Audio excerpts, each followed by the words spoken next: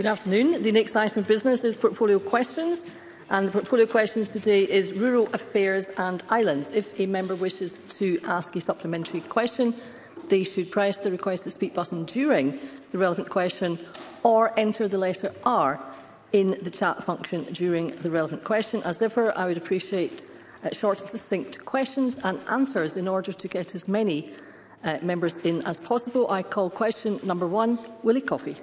Thank you, Presiding Officer. To ask the Scottish Government how the Regional Food Fund is supporting the promotion and advancement of Scotland's produce. Cabinet Secretary Marie Gougeon. The Regional Food Fund plays an important role in supporting regional activities, local community events, networks and other collaborative initiatives with small grants of up to £5,000. And this in turn delivers long-term benefits to Scotland's local food and drink sector. Since its launch in 2018, the Regional Food Fund has provided over £550,000 to 121 projects the length and breadth of Scotland. And the 2022-23 round, which closed for applications on the 9th of May, will provide even more support for great local food initiatives across the country. Willie Coffey. I thank the Cabinet Secretary for that answer. Ayrshire boasts some of the best food that Scotland has to offer, and organisations like the Ayrshire Food Hub in Crossroads in my constituency, with a unique farm shop run by the local community, are central to showcasing this world-class produce. Does the Cabinet Secretary share my view that organisations such as this are crucial in ensuring that it becomes the norm for all Scots to take a keen interest in their food, valuing it and knowing what constitutes good food as we strive to become a good food nation? Cabinet Secretary. Oh, I absolutely do. And just to say, I absolutely recognise that Ayrshire is indeed an area that's famous for its food. And I know that the Ayrshire Food Hub received nearly £5,000 in January 2020 from the Regional Food Fund. I know that because of there was a delay to progress caused by the pandemic, but I'm really just delighted to see that now, as we're emerging from the pandemic over the course of this past couple of years, that it is now successfully operating a cafe, a farm shop, a training kitchen, event space and community garden, all with the aim of promoting the best of the area's produce.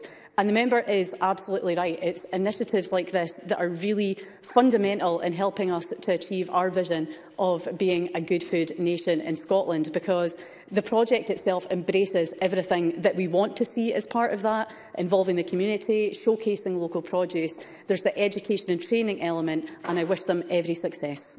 Supplementary. Finlay Carson. Cabinet Secretary, the NFUS called for in March the greater commitment to fund the Sustainable Agricultural Grant Scheme to assist farmers to use resources more efficiently and to temporarily suspend the EFAS component of the 2022 greening requirement to bring additional arable land back into productive use, with a focus on EFA fallow land being used for nitrogen-fixing protein crops. This has not been delivered despite the fact you have the powers to do so now. When will you relax the EFAS rules, and where is the extra funding provided through SACGS needed to support farmers and food producers? Cabinet Secretary. In relation to the EFA members, the EFA areas which the member has just outlined there, that's a question that I've addressed a number of times in the Chamber today because, well, first of all, I want to set out that the Government is clear in its commitment to supporting farmers and crofters to produce more of our food more sustainably, but it is important that we maintain and enhance our efforts and not scale those back when it comes to tackling the climate and nature emergency. And I think events that are ongoing in Ukraine just now only strengthen the case for doing more, because ultimately that's how we can make our farms and food production systems more resilient. When it comes to changes to greening, there are a number of considerations in relation to that we have to take account of, but there are flexibility within the greening rules for farmers to apply them according to their own circumstances. For example, they could choose options other than to fallow, such as green cover crops or catch crops too. But we're working with the industry, and we will work with them to promote the flexibilities that are already there, and we will of course continue to work with them to find practical solutions to bolster food production in these times of uncertainty, while continuing to contribute to wider climate change and biodiversity objectives too. And supplementary, Colin Smith. Thank you, President Officer. This week, the Food Coalition wrote to the First Minister calling for the establishment of an independent food commission to drive forward the change we need to make Scotland a good food nation. We have a Land Commission, a Social Security Commission, a Poverty and Inequality Commission, a Just Transition Commission. But so far, the Cabinet Secretary doesn't think food policy merits an independent food commission. So will the Cabinet Secretary listen to civil society, local authorities, the majority of MSPs in this Parliament, avoid destroying the consensus we've seen in our journey to become a good food nation, and give her backing to an independent food commission? Cabinet Secretary. I don't think it's really fair for the member to categorise it in that way, and especially accusing me of ignoring the calls that are out there, because I think I made it perfectly clear during stage 2 consideration of the Good Food Nation Bill that I'm open to looking at that and looking at the oversight functions. And in fact, the member will be aware that we have a meeting shortly to discuss what that might look like ahead of stage 3 consideration of the Good Food Nation Bill. So, of course, I'm open to considering these options and looking at that and trying to build that consensus across the chamber. Before I call question number 2, I would just make my plea again for short and succinct questions and indeed answers. Otherwise, I will not be able to get through all the questions. Question number 2, Liam Kerr. Thank you, Presiding Officer. To ask the Scottish Government whether, following the UK Government's launch of a seafood exports fund, it will launch a Scottish seafood fund. Cabinet Secretary. We already have an established fund in Scotland called the Marine Fund Scotland, and in recognition of the lack of UK Government support following Brexit, we funded Seafood Scotland to the tune of £1.8 million in 2021-22 to enable them to carry out export support activity of the kind identical to that now being proposed in the £1 million seafood exports pillar of the UK Government's UK Seafood Fund. And it's entirely appropriate that the UK Government has, belatedly, taken responsibility for some of the costs of an imposed Brexit, which inflicted significant and lasting damage to Scottish seafood markets. The £1 million package being offered by the UK Government, though, is a paltry amount compared to the real cost of Brexit, and the UK Government must also take responsibility for those, as well as honouring its promise to replace lost EU funding in full. Liam Kerr. Thank the Cabinet Secretary for not directly answering my question, but look, the success of seafood exports and indeed food security, which the Cabinet Secretary said recently is as important as energy security, depends on our fishing industry's ability to catch. Now, the Scottish Fishermen's Federation have flagged that recent developments, such as expansion of floating offshore wind, marine generation and associated connections, could have an impact on fishing grounds and the Scottish fleet. So, what steps are being taken to ensure that the future sustainability of our fishing industry in producing climate-smart food is not relegated to collateral damage in an increasingly crowded marine environment? Cabinet Secretary. Well, I'm sorry that the member didn't appear to listen to my first response in answer to his question, which did directly answer it.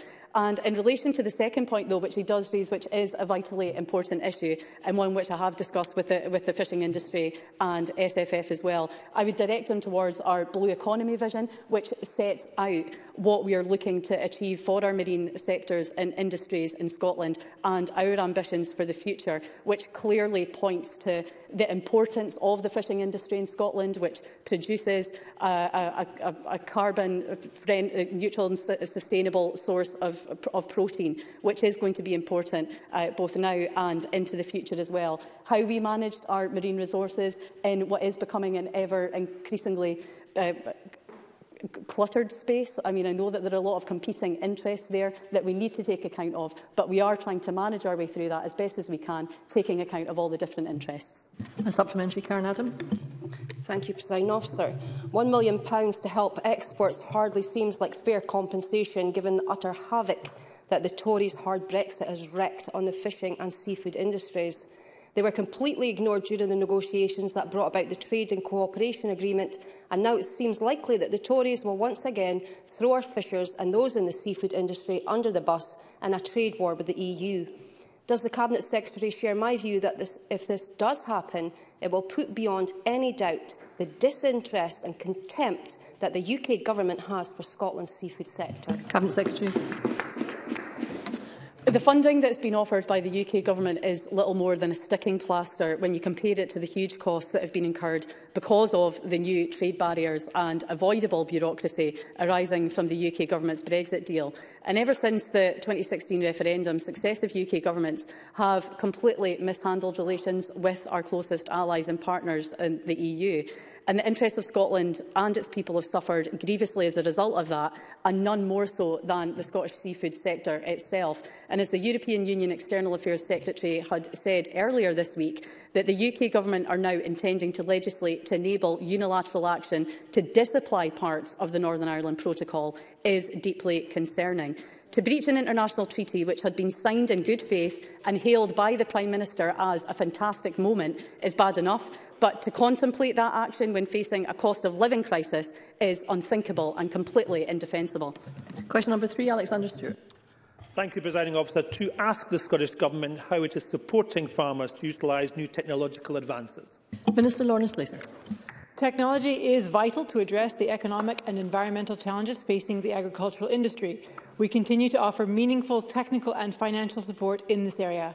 For example, the Farm Advisory Service offers a range of high-quality advice to help facilitate the uptake of technology to maximise profitability and enhance sustainability. Also, technology-based projects have the opportunity to apply for funding through the Knowledge Transfer and Innovation Fund to demonstrate the practical application of technology in agricultural business. Alexander Stewart. I thank the Minister for that answer. On Monday this week, innovation funding was removed from the Scottish Government's Environmental, Agriculture and Food Research Strategy. Can the Minister explain why that has been and why the funding was removed? And can she reassure farmers that the agri-food industry, that the Scottish Government is still committed to supporting innovation in new farming methods and technology? Minister. The Scottish Government launched the Knowledge Transfer and Innovation Fund, which is exactly for innovation. In April this year, the Cabinet Secretary for Rural Affairs and Islands opened KTIF for applications and offered up to £1.6 million of support for projects looking to support the uptake of technology amongst a broad range of other topics. The application window is now closed and applications are being assessed for that award. And supplementary, Jenny Minto. Thank you, Presiding Officer.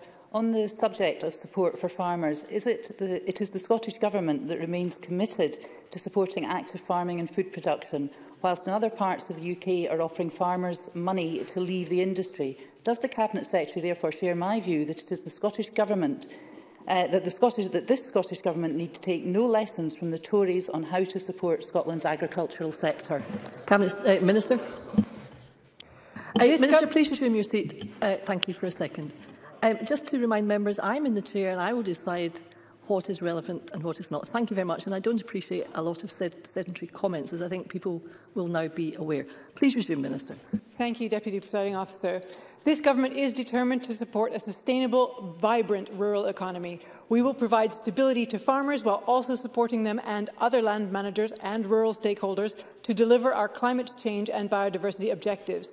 That is why we are collaborating with the industry through the Agricultural Reform Implementation Oversight Board, which this Government set up, and providing a budget of £680 million in 2022-23 in agricultural support and environmental payments, including direct payments, the Scottish Rural Development Programme and agricultural transformation.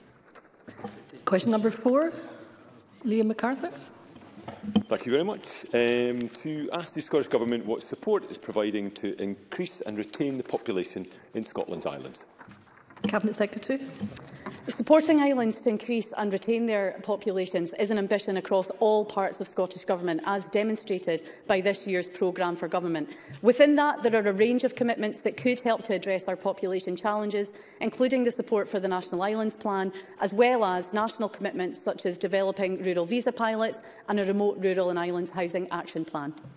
Liam MacArthur.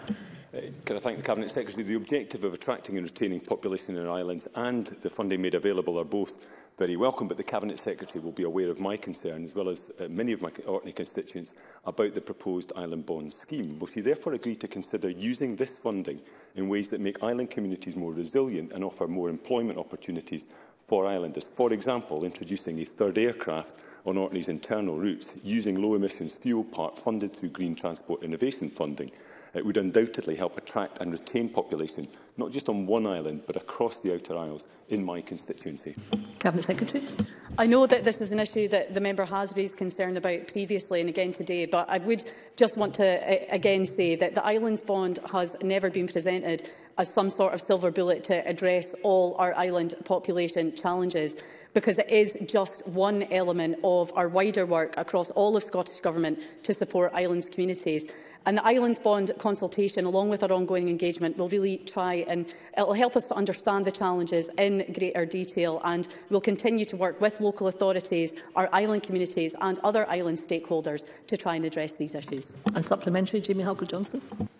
The ongoing crisis with our ferries continues to impact on individuals, small businesses and agricultural sector.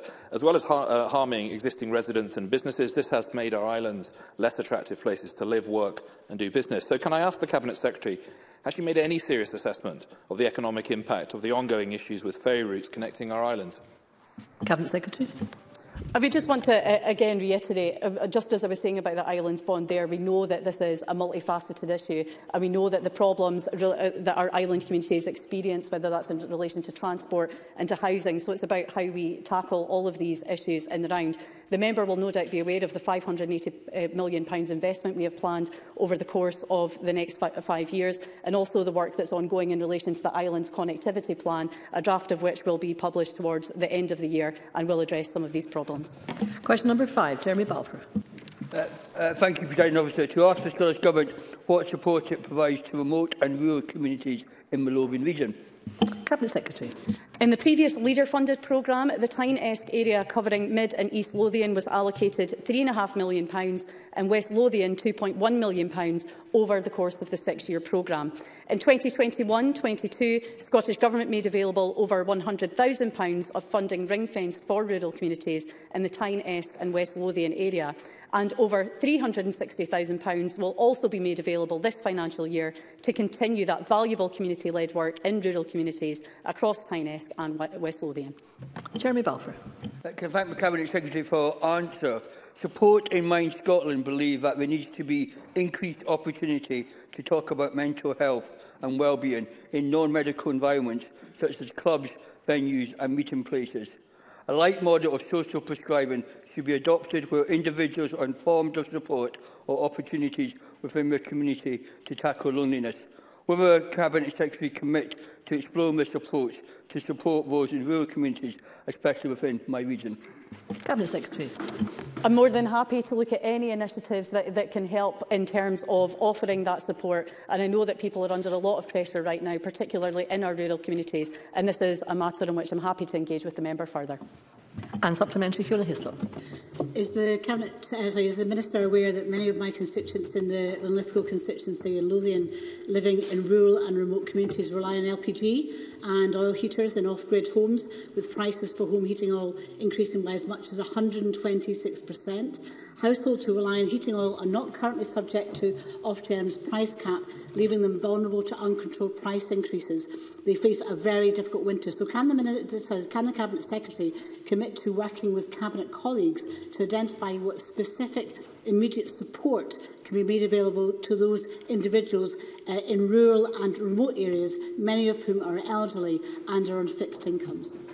Cabinet Secretary. I'm more than happy to commit to that because I know that heating oil and LPG consumers are facing significant increases in their energy costs. Of course, energy pricing and the powers in relation to that are reserved, meaning that the Scottish Government can't act to provide additional protection for these consumers. But we have engaged with the UK Government to raise these concerns about the recent unprecedented rises in heating fuel costs for off-gas grid customers in parts of Scotland, as well as stressing the urgent need for protections for these consumers. But nonetheless, we are doing everything that we can with the powers that we do have to assist those worst affected, and have recently allocated a further £10 million to our Fuel Insecurity Fund. That fund is delivered through trusted third sector partners, including the Fuel Bank Foundation and Advice Direct Scotland, who administer our Home Heating Support Fund, and I would urge those in need of that support to please get in touch with these organisations. Question number 6, Jim Fairley. Thank you, President Officer. I'd like to ask the Scottish Government what engagement it has had with the UK Government regarding the continuing delays to post-Brexit border checks on imports from the European Union. I'm looking at the actual wording of the question on the Business Bulletin, and just to remind members that that actual wording must be read out into the record. So could I ask Mr Fairley to please read out the actual question as it appears on the Business Bulletin, and I hope that he has that to hand, and if not, perhaps a kind member, Mr Stewart, could assist. Thank you very much, Mr Stewart. Mr Fairley, could you please read out the question as it appears on the business bulletin? My sincere apologies. I am not quite sure how I got that mixed up. I'd like to ask the Scottish Government what engagement it has had with the UK Government regarding the impact on agriculture and the food and drink sector in Scotland of the reported continuing delays to post-Brexit border checks on imports from the EU. Thank you, Mr Fairley. Cabinet Secretary. On the 28th of April 2022, the UK Government made an announcement on further delays to the introduction of controls on imports from the EU without any consultation or meaningful engagement with the Scottish Government, failing to use any of our channels of communication. This kind of conduct just isn't acceptable. And on the 4th of May, I wrote to George Eustace expressing my deep frustration and concern regarding the continuation of biosecurity risks and the uneven playing field between Scottish importers and exporters following this latest delay. And I've urged the UK Government to begin meaningful dialogue on future borders policy. Jim Fairley. I'd like to thank Cabinet Secretary for that answer. Recently, the NFUS President Martin Kennedy spoke in scathing terms of the prolonged failure of the UK Government regarding exports to Europe and how this showed an astonishing level of incompetence and failure to support the Scottish producers and our food and drink sector. Yesterday at the RAIN Committee, I put this view to George Eustace, who cited the potential to exacerbate the cost of living crisis as the reason that the UK Government is giving for continued delays. Given that Brexit has been a driver of the cost of living crisis in the first place, does the Cabinet Secretary share my utter bewilderment at the UK Government using a crisis largely of its own making as a reason for not fixing a shambles that is also of their own making? Cabinet Secretary.